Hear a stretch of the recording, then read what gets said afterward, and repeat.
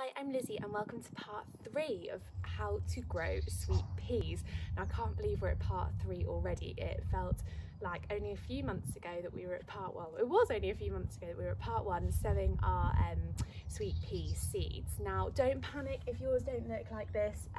These ones are ones I autumn sowed. So like I said, you can sow sweet peas in autumn and keep them under cover throughout the season, or you can start at the beginning of the year and again keep them under cover until around mid-March to end of March or beginning of April.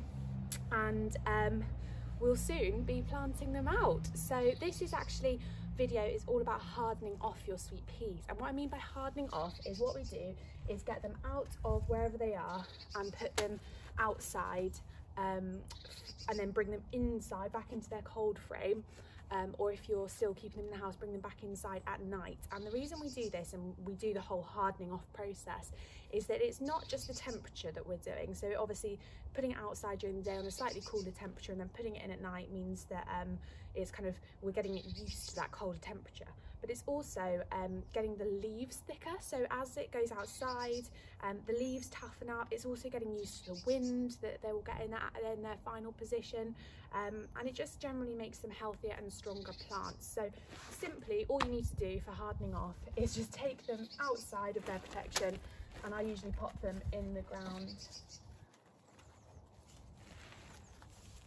And then at night you simply put them back in. And if you've also got some autumn sown Ami Majus, you can also do the same for that now as well. And what this means is that sweet peas, you could put them straight into the ground. There's nothing wrong with it. They'll probably be absolutely fine. But if you've looked after your sweet peas like we have for months and months and months, it's really nice just to make sure that you're giving them the best start possible. Now, one of the things I have to admit, because some of you will be looking at these sweet peas and thinking, what has she been up to? Because some of them have gone quite yellow. Now, this is a big disclaimer. I haven't fed these at all since they've been in their pots, which is probably not the right thing to do with autumn sown sweet peas.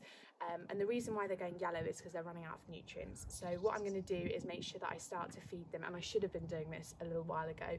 So if you've got sweet peas that have been sown in kind of January, February time, or even March, it might be a good idea to give them a seaweed feed diluted into your watering can, and this will just give them the extra nutrients that they need, because they've been in this pot, well, these ones, since autumn, and they've soaked up all those nutrients and they've run out now, and that's why it's turning a bit yellow. So a bit of a disclaimer from me, make sure that you feed your sweet peas. So I'll do a whole separate video on feeding them, but this one's just about hardening off. So you put them out during the day, they're used to the temperatures, the winds, their leaves will start to thicken, and they'll get used to that kind of the wind that's going past, and then we'll pop them back inside the cold frame at night, and we'll literally repeat that for maybe a week to 10 days. You can do it for 2 weeks if you're not quite ready to plant them out, depending when you start. So I usually start on a Tuesday or a Wednesday and then do it for a whole week, and then the last few days I'm then ready to plant out at the weekend. So I'm filming this on a Tuesday, so I'll try and put it up today or tomorrow on Wednesday, and then you can join in with me on when I'm hardening them off.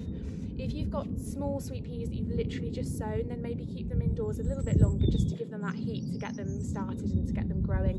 But if you sowed your sweet peas in January, February time, you can start to harden them off now, and we'll plant them out. It's important to note that sweet peas are tough plants. They want to grow, they want to survive, and they can survive with tough love. I know some people who are sweet pea growers literally plant their sweet peas in sort of February time into the ground, and they have an okay crop. I guess we're only growing a few sweet peas for our gardens, so we want them to be absolutely beautiful and be the best they can be. So that's my tips for hardening off. So put them outside during the day and put them back in your cold frame or indoors at night.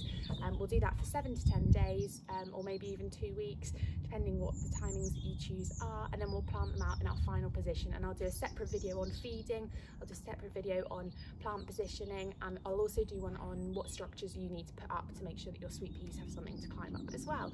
But I love sweet peas, they're really simple to grow, they're absolutely beautiful, and if you're watching this and you haven't started any sweet peas yet, it's now coming to the end of March, so it's a brilliant time if you haven't done it to get your sweet peas into pots indoors and get them started if you haven't already. But if you've got any questions, then let me know about hardening off, and I'll do some separate videos which I'll load up soon. Thanks so much for watching.